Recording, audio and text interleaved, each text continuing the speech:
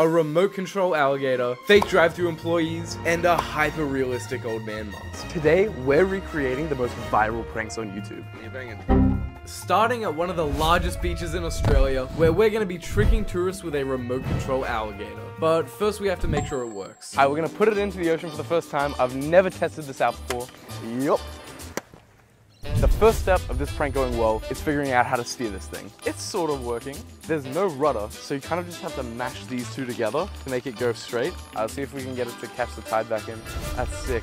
Oh, now it's taken to an area where a bunch of people are swimming and pranked them. We're on the pier and there's a group of fishermen. I'm gonna throw in the alligator just to see how they react. Here we go. Boom. Perfect landing. There it goes.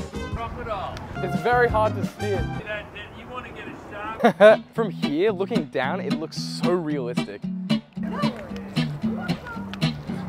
Nah.